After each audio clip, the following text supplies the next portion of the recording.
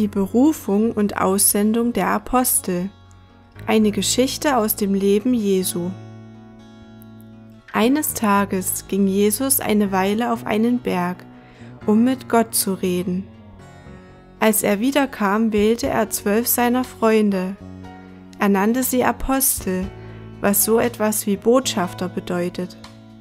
Es waren Simon Petrus und sein Bruder Andreas, Jakobus und sein Bruder Johannes, Philippus und Bartholomäus, Thomas und der Steuereintreiber Matthäus, Jakobus und Thaddäus, der Freiheitskämpfer Simon und Judas Iskariot. Diese 12 schickte er jeweils zu zweit auf eine Reise.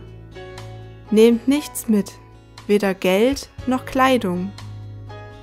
Geht in alle möglichen Städte und Dörfer in Israel und erzählt den Menschen, was ich euch beigebracht habe, dass Gottes Königreich begonnen hat.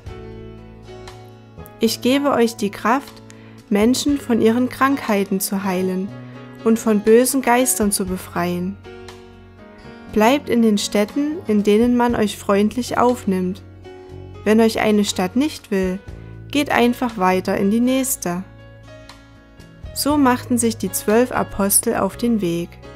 Überall, wo sie hinkamen, heilten sie Kranke, vertrieben böse Geister und erzählten von Gottes Königreich. Als sie zu Jesus zurückkamen, waren sie begeistert. Sie erzählten ihm, was alles passiert war.